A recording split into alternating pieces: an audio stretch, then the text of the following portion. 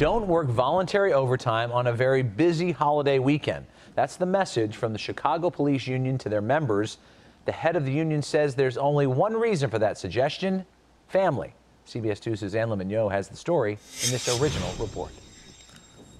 This is the memo sent to FOP members. It declares Labor Day weekend, September 2nd, 3rd, 4th, and 5th, FOP Unity Days. It says to show unity and to protest the continued disrespect of Chicago police officers and the killings of law enforcement officers across our country, we are requesting FOP members to refrain from volunteering to work for any and all overtime assignments. That would include parks, McCormick Place, Navy Pier, and areas often saturated with extra officers, like high crime areas.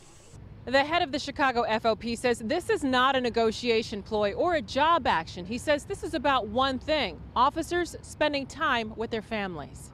This is just about solidarity with each other and showing a sense of support of each other. You know, we're not to be taken for granted, and our members are family people.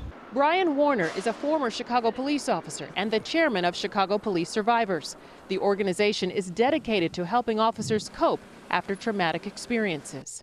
We never know if we're going to come home from work, so to spend the extra weekend and spend that quality time with your family is far more important than going out and earning a couple dollars. Chicago police issued a statement saying every single officer who serves our city on holiday weekends plays a valued and important role in keeping Chicago safe.